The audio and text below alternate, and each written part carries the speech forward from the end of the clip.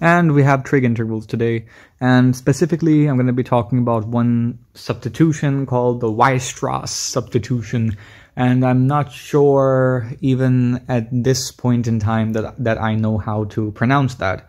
So go look up Flammable Maths. He has this nice video about how to pronounce the names of various German mathematicians. So anyway, the Weierstraß substitution comes in really handy when you have integrals like the one here, integrals involving rational expressions of sines and cosines.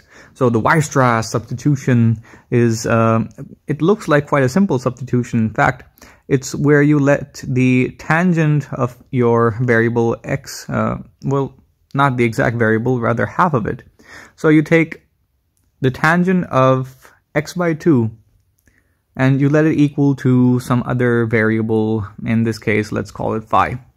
So the tangent of x by 2 equals phi. This is what we call the Weierstraß substitution. And this has some interesting consequences that can be derived using simple expressions that I will write down later. Anyway, so according to the substitution, the sine of x becomes 2 times phi divided by 1 plus phi squared, and the cosine of x becomes 1 minus phi squared divided by 1 plus phi squared.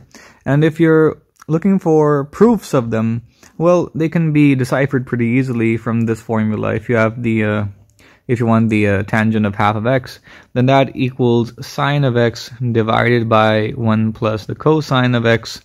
And of course, you can use stuff like secants and all that kind of stuff. Anyway, it's all trivial, so it's left as an exercise to the reader. Anyway, the differential element in this case, the differential element is transformed into 2 times d phi divided by 1 plus phi squared. So all of this is left as an exercise to the reader, or the watcher in this case. So you can prove this later. Now, time to actually use the substitution. So this is your integral, right? So you're now integrating, instead of the dx, you now have 2 times d phi divided by 1 plus phi squared, and down here you have 1 plus the sines and the sine and the cosine of x. So this is the sine of x and this is the cosine of x. So let's zoom back in. Sine of x was 2 times phi divided by 1 plus phi squared, and the cosine of x was 1 minus phi squared divided by 1 plus phi squared. So this actually makes our work a lot more simple in the phi world thanks to the Weierstraß substitution. So if you do some simplification in the denominator, because you have common denominators here, so up here you have 1 minus phi squared plus 2 phi divided by a 1 plus phi squared, and you have this 1 as well, and this 1 can be converted into a 1 plus phi squared by 1 plus phi squared, where again you make use of the fact that we have common denominators, and you now write this as the integral of 2 d phi by 1 plus phi squared divided by 1 plus phi squared plus 1 minus phi squared plus 2 phi divided by 1 plus phi squared. Whoa, that's quite a lot of stuff there. But as you can see, everything cancels out pretty nicely. I mean, these things here cancel out, and you got a couple of square terms in the denominator canceling out. So you're now left with 2 times d phi divided by 1 plus 1, 2, and 2 plus, and plus 2 phi. And the 2 can be factored out as well, and you're left with d phi by 1 plus phi. So yeah, that is a pretty good looking before and after picture we have, thanks to the substitution that I still believe I'm mispronouncing, and I'm pronouncing it and I'm saying it dramatically, the Weierstraß substitution. So this integral can be evaluated. You can write it as the natural log of 1 plus phi, correct? Plus the constant of integration c, and you have to get back the variable x, right? And phi was just the tangent of x by 2.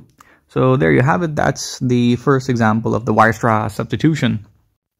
So here's another fancy looking integral that involves a rational expression of sines and cosines. So let's name this integral I, and before actually jumping into that Weierstraß substitution, perform a phase shift. It'll make life a lot easier. Let me demonstrate. We're going from the epsilon to the pi by 2, that is pi by 2 minus epsilon world. And you may be thinking, why epsilon? Out of all the possible letters, why epsilon? Well, I guess it was just a mood. So we have the square of the sine of pi by 2 minus epsilon divided by the sine of pi by 2 minus epsilon plus the cosine of pi by 2 minus epsilon, and we're integrating with respect to this epsilon variable. So now you have the integral from 0 to pi by 2 of the square of the cosine of epsilon divided by the cosine of epsilon plus the sine of epsilon, and that is your integral I. And don't forget the differential element, the epsilon. So this integral in red is your integral I, and so is this integral in this really bright aqua-ish color, whatever it is. So these are both the same integral, right? And you notice one thing, that you have a sine square and a cosine square, right? So if you add up the two integrals, you can make use of the handy identity in trigonometry, where the sum of the square of the sum of the squares of the cosine and sine of x, the sum of their squares equals 1. So up here you're left with the x, and down here you had a common denominator of, sorry about that, plus sine epsilon. And now you have something that you can evaluate using the Weierstraß substitution. So I'll leave this as an exercise as well, because this seems a lot easier than the other one. And the other one was pretty easy too, to be honest. So yeah, pretty handy trick. I hope you liked the video, and I hope you like the change of variables from the x world to the epsilon world for a change. Anyway, thank you. See you next time.